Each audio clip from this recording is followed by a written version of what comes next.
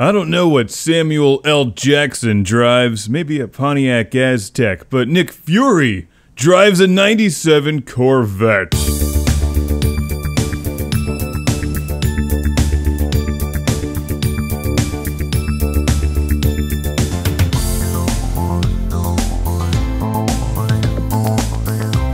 This was sent to the show by Max from Ontario, Canada. Apparently he lives right on the O.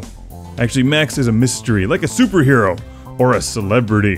And if you're a celebrity and you want to go incognito, the Pontiac Aztek would be a perfect choice for a daily driver because no one's going to look at that damn thing. It burns the eyeballs. The Corvette, on the other hand, is quite attractive and badass, fitting for a superhero.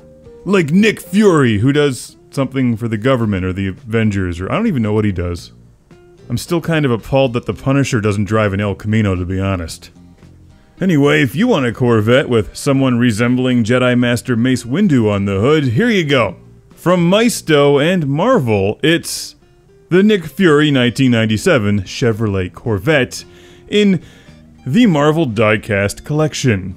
These are fun collectibles for fans of superheroes and little cars. They're not great cars, to be honest. The Maisto stuff is never as good as Hot Wheels, but these paint jobs are great. I like the way they've tried to fit the vehicle to the superhero. In most cases, they succeeded. You will notice that not a single superhero drives a Pontiac Aztek, except for Suckman. Because Suckman sucks, but Nick Fury, he's alright. He was in Pulp Fiction. The best of Classic Game Room is on DVD, Blu-ray, and Laser Hypervision album set.